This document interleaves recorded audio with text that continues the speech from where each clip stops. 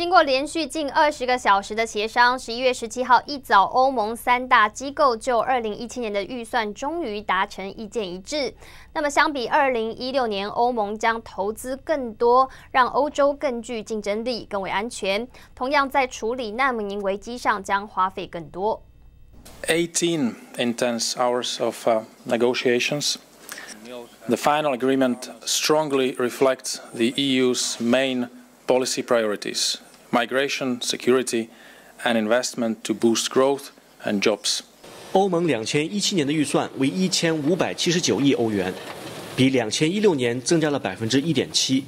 Agreed commitments of almost €6 billion will be available for tackling migration challenges and reinforcing security. €21.3 billion were agreed to boost economic growth and create new jobs. 预算中包括5亿欧元用于帮助年轻人就业。They are small in budgetary terms, but they may be very big in terms of helping the European youth. Je crois que le résultat de cette conciliation est à la hauteur de nos espérances. Je crois que c'est en effet un bon budget.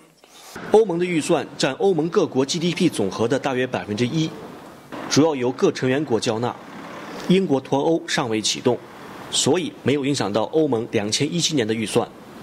在程序上，该预算还需要欧洲议会和欧盟理事会的正式同意，预计将会很快通过。